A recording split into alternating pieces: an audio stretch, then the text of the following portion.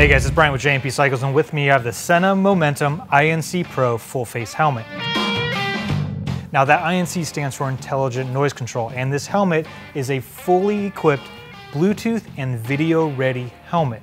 Now there are a lot of things to go over in this helmet, and we did spend about 5 hours on the bike riding with it, and I want to go over those. But first I want to judge this helmet as a helmet itself. Most of the time when you see a company, they throw a lot of things on a helmet, whether it's extra, molding or spoilers or lights and fans and all this stuff. It's really just to hide or disguise the fact that it's a pretty poor helmet. Now, knowing that Sena makes really nice, high quality Bluetooth communication devices, I figured I'd give this one a shot and get it and test it out on the road. Now, the first thing I noticed when I threw this helmet on was it was immediately comfortable.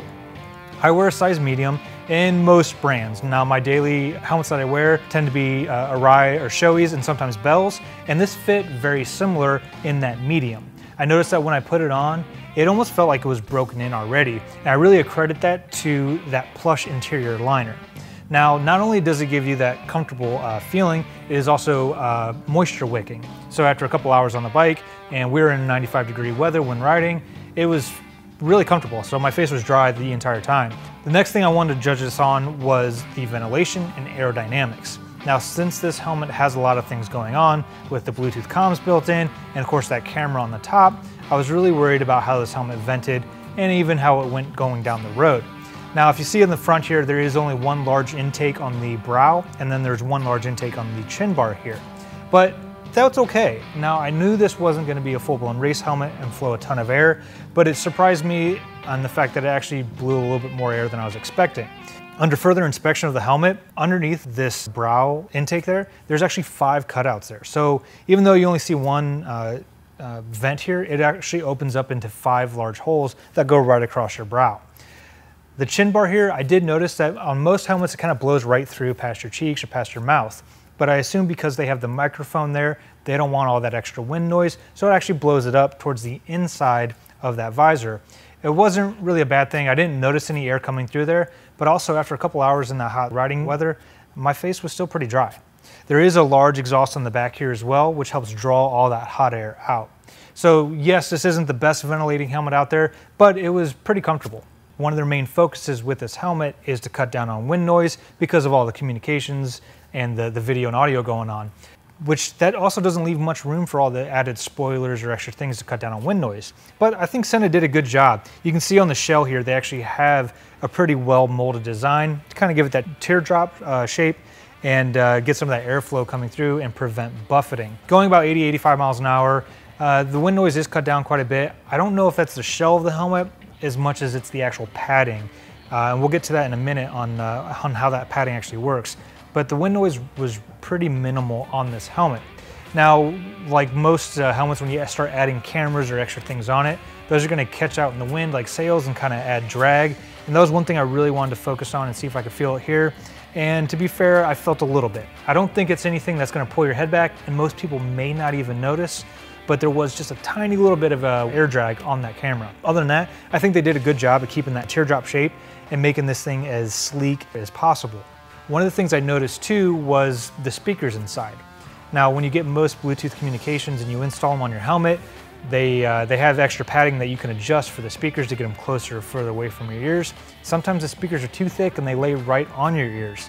Fortunately, Sena has you covered, and the padding that is on the speakers is actually like an ear cup, and they actually give you more than one type. So depending on your ear size, you have small or large that will go right around your ear, kind of performing a seal there.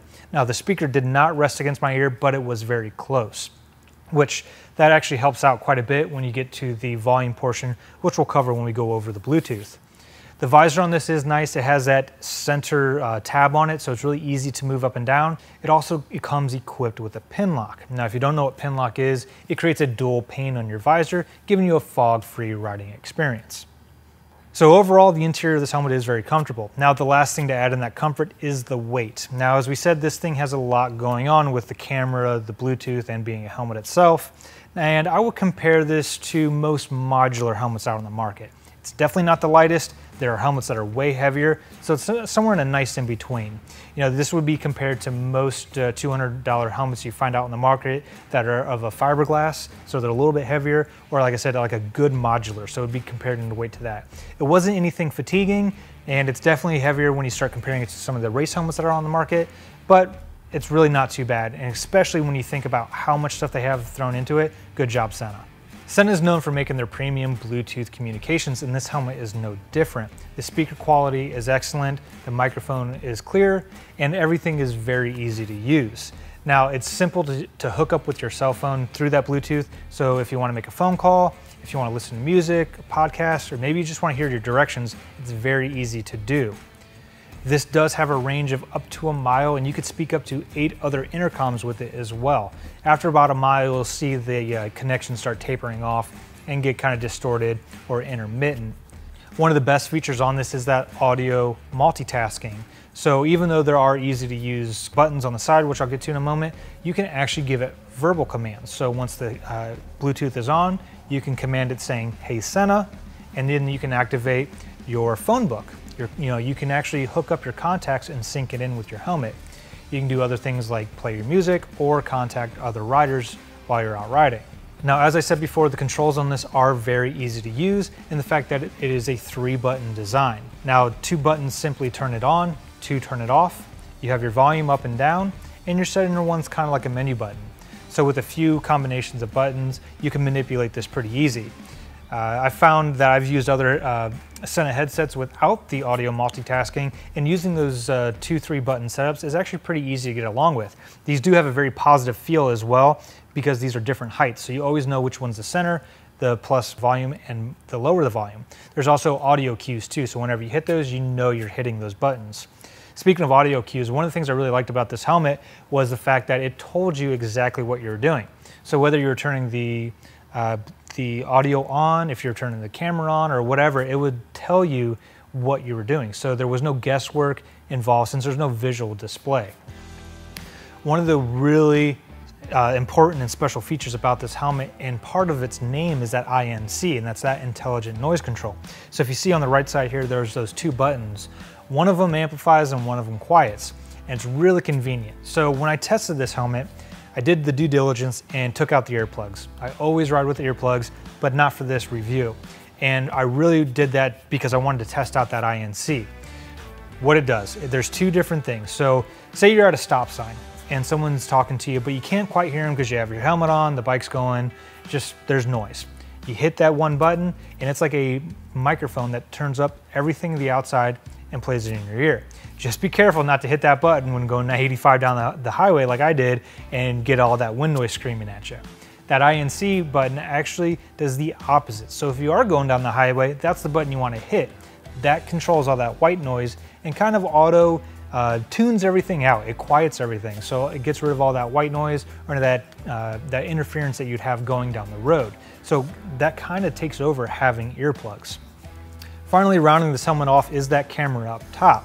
Now the camera is interesting, and this was the last thing I wanted to test because I wanted to do it in a couple different ways. And to be fair, I don't use a camera on what I ride with every day, but I totally understand the reasons by why people do it. And I think this would be great for those that are introducing themselves into motovlogging, for those that want to ride with a video loop for insurance purposes, or maybe if you like to have a camera for if you get stopped by the police. Now, the camera has 2 operating modes, so you can shoot 1080p in 30 frames and 60 frames per second.